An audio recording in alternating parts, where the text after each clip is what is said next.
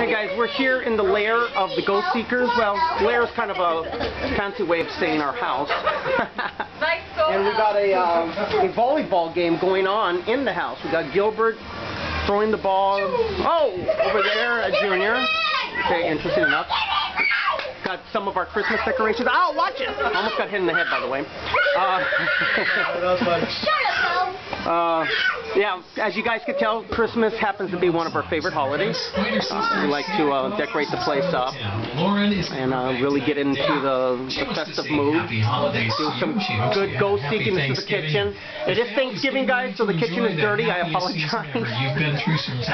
One thing I wanted to show you, though, and I know you're not going to be able to see it because it's really, really dark in here. I have some of my vintage here.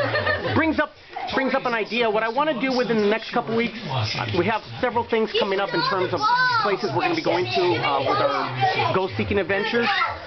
But I want to put together a couple videos because I know there's some people that have been wanting to see my entire collection.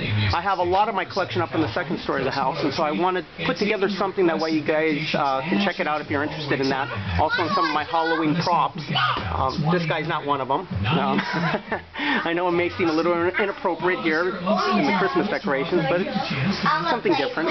Anyway, guys, once again, thank you so much for watching our videos. I hope you guys have a very happy and successful New Year. Happy holidays, and keep watching. Thank you so much. You guys, oh, you just almost got hit again in the head. Bye-bye.